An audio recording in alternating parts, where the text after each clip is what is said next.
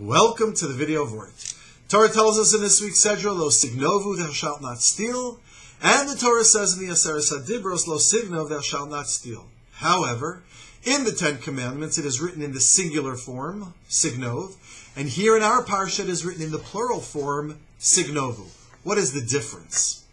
Rashi says, Lo signov in the Acharei is talking about kidnapping, gnevas nefesh. Here, we're talking about gnevas mamon. The different constructions are to hint to us these are two entirely different prohibitions. Okay, so says Rashi. The Ibn Ezra suggests a broader expansion.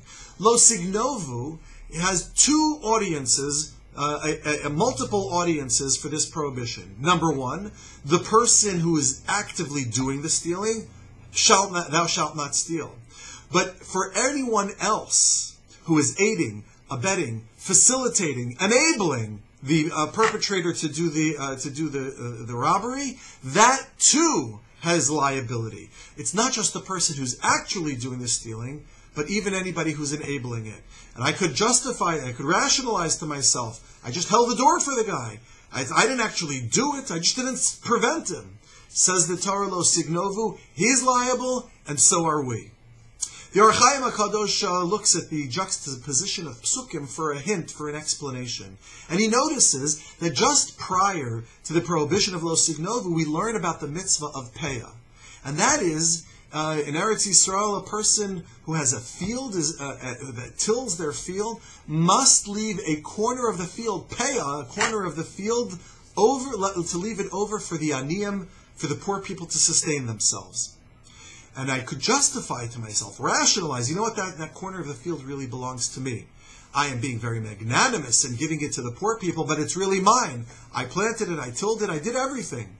Says the Torah, no. It belongs to the aniyim. It does not belong to you. Lo signovu. Not just something that clearly belongs to me, but even something that in a more gray area, like peah, Lo signovu, should realize, no, it doesn't belong to me, and I may not take it. Finally, Rav Hirsch offers an even more expansive view.